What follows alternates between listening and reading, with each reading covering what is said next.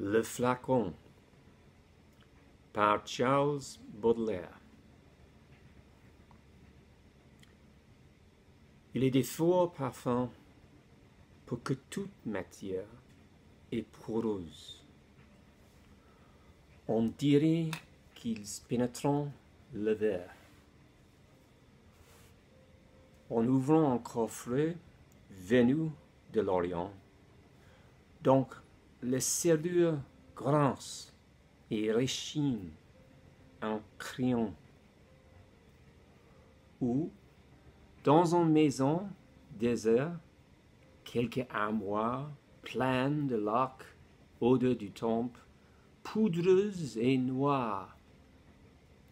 Parfois, on trouve un vieux flacon qui se souvient, d'où jaillit toute vive une âme qui revient.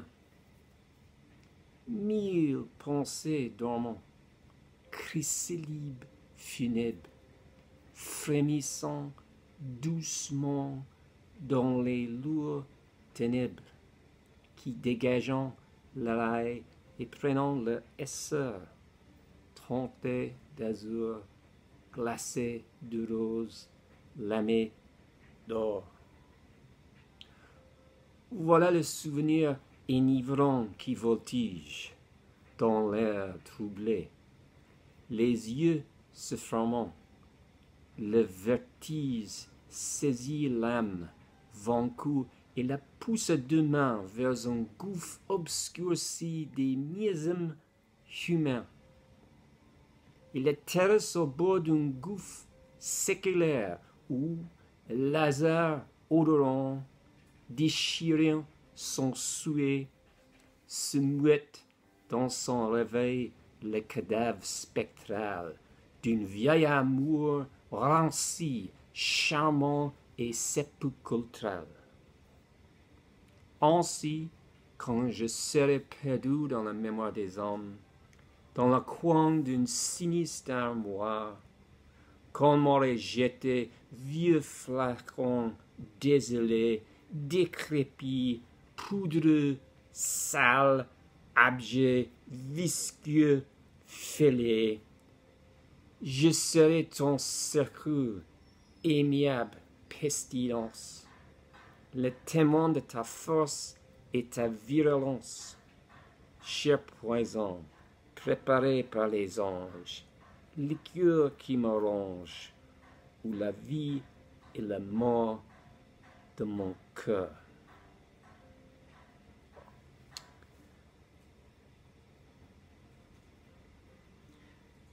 The Flask by Charles Baudelaire. There are strong perfumes for which all matter is porous.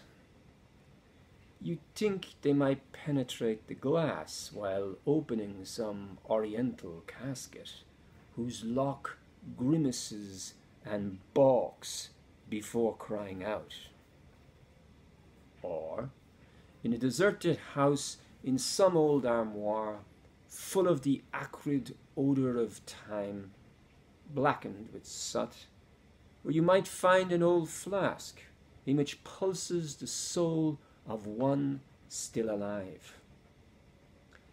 1,000 thoughts sleep, funerary crystals, gently trembling in the leaden darkness, spreading their wings, finding their essence, azure-tinted, crystallized rose, burnished tears.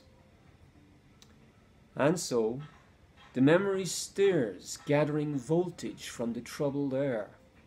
The eyes close, vertigo seizes the vanquished soul and pushes with both hands towards the obscure abyss of human miasms.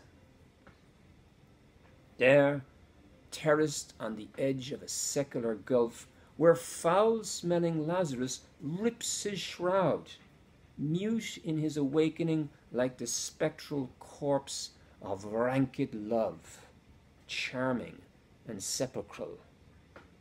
Like so, when I too become lost to memory among men, just like in the corner of some sinister old armoire where someone just left me, like some decrepit, dirty, abject, dusty old, vicious flask, I will be your coffin, amiable pestilence, a testament to your force and violence.